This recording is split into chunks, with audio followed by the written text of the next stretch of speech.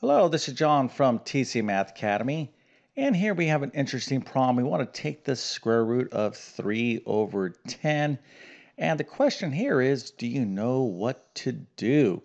And also, I don't have it in my little title here, but I want to suggest, do you know what to do without the aid of a calculator? Well, if you're taking any sort of math class that involves algebra, you absolutely need to know what to do. So if you know how to simplify this situation, go to put your answer into the comment section. I'm going to show you the correct answer in just 1 second, and I'm going to explain this problem step by step. Also, if you need math help with the course you're taking, test prep, or homeschooling, make sure to check out my math help program at tcmathacademy.com. You can find a link to that in the description below. And if this video helps you out, don't forget to like and subscribe, as that definitely helps me out. Okay, so the square root of 3 over 10, and again, what we're really talking about here is not plugging this stuff into your calculator. So put your calculator away. What would be the answer? Do we need to do something here? We absolutely do. And the actual answer is the following. Okay, so we have the square root of 30 over 10.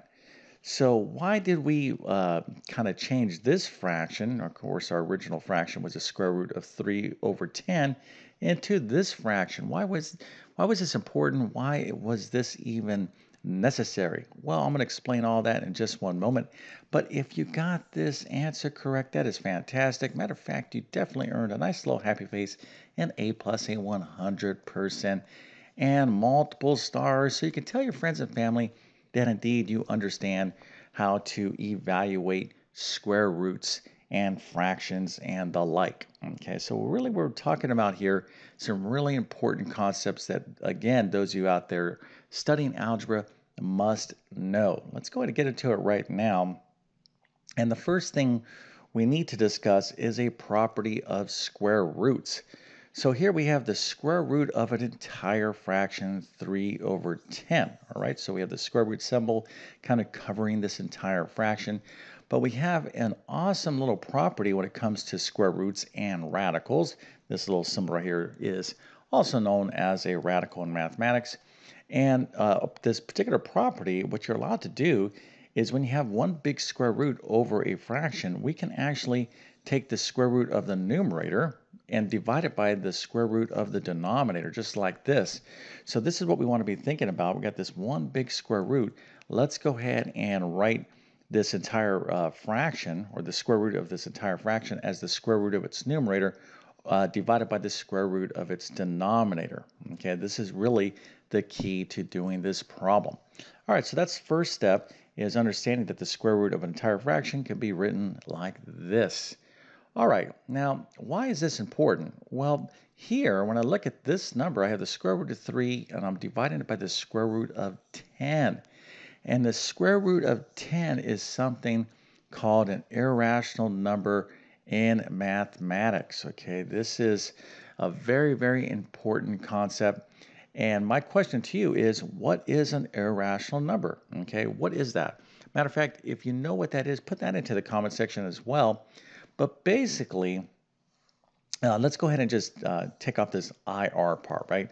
So if we don't have an irrational number, we have a rational number. So let's just kind of for the sake of this video, let's do a fast review. So here is 0 on our number line. Then we have 1, 2, numbers like this, -1, -2. These are what? These are integers, right? So then, of course, we have our counting numbers, our natural numbers, our whole numbers, and then we have our integers. Then we have these numbers called rational numbers, which are fractions or numbers that can be expressed as fractions using integers. So let's say a fraction like 2/3 would be located right here. Okay, I could take 2 and I could take 3. So this would be a rational number. Again, any number that you can express as a fraction of integers is what we call a rational number. So what's an irrational number? Well, it's a number that cannot be expressed as a fraction, all right? That's one way to define it. Another way to define it is a non-repeating, non-terminating decimal. So in other words, let's take pi, for example, okay? that number, most of you might be saying, well, it's not equal to 3.14. No, that's a real rough approximation for pi. Pi is an irrational number. So you have 3.14. This value for pi continues on to infinity, and the digits don't repeat and they don't terminate. They just go on and on and on in random kind of sense out forever to infinity. So it would be entirely impossible to write out all the digits of pi.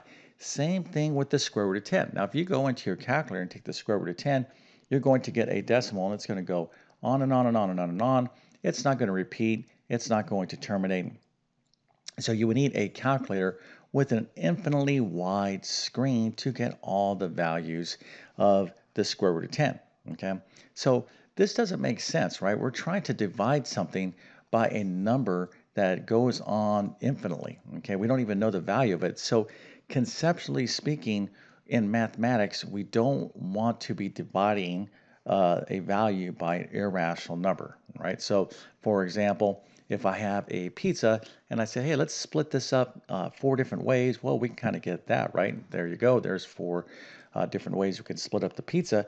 But can we split the pizza up this many ways, the square root of 10?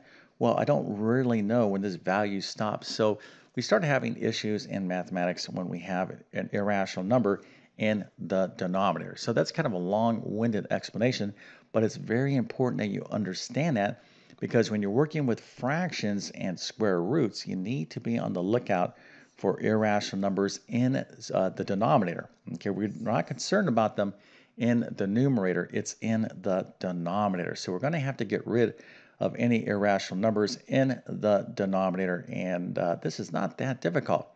Okay, so let's get back to our problem. So we know that the square root of 3 over 10, we can write that as the square root of 3 over the square root of 10. So we're just going to basically take our fraction here, our square root of 3 times the square root of 10, and we're going to multiply it by 1.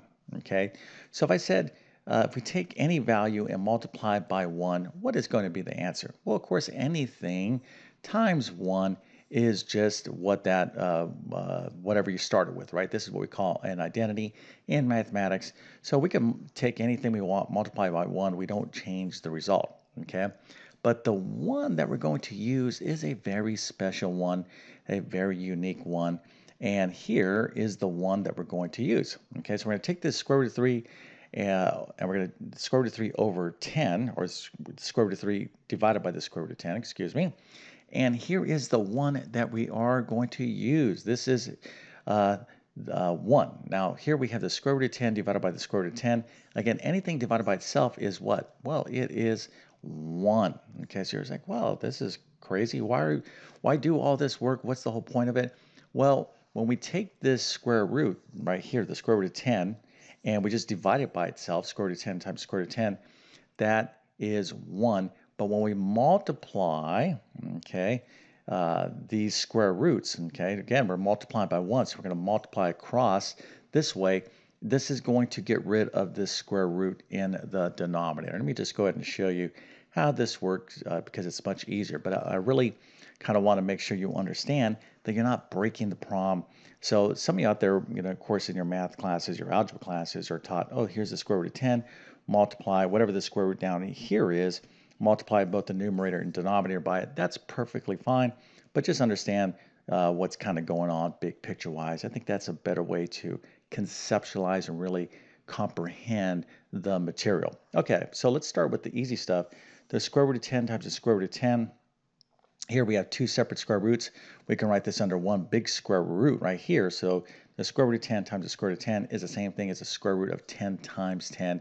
And the square root of 3 times the square root of 10 is the same thing as one big square root. Of course, that's going to be 3 times 10. Okay, so let me slow down here because I'm kind of stumbling in my words, and make sure you understand what's going on, right? We're just simply multiplying fractions here. All right, so let's go ahead and now simplify this. So the square root of 3 times 10, of course, is going to be the square root of 30. And the square root of 10 times 10 is the square root of 100. And here is the big payoff, right? The square root of 100 is 10. I can get rid of this square root of 10. That was an irrational number. and I kind of tricked my problem into a rational number. The square root of 100 is a rational number because I could take the square root of 100. That's a 10, and now I have this lovely whole number there. So now I have the square root of 30 over 10, which is perfectly fine. Remember, the issue is having an irrational number in the denominator. Okay, we can't have that situation. We're not concerned about irrational numbers in the numerator. All right, so hopefully this all makes sense to you. This is extremely important in mathematics. I can tell you right now, if you left your answer, if you looked at this answer like, there's nothing wrong with it, like, it's good enough, and you turn this into your teacher, you would probably get multiple points off, and then you would be like, like this. You'd be like, I should have listened to that guy on YouTube. But listen, I'm here to 1, teach you, 2, encourage you, and 3, tell you what you need to know to be successful in mathematics. So if you need more help with square roots or radicals, a couple suggestions. 1, I have a ton of additional videos on my YouTube channel that can help you out. But if you want my best full instruction, I'll probably direct you towards my full Algebra 1 course. Okay, so with that being said, I definitely wish you all the best in your mathematics adventures. Thank you for your time and have a great day.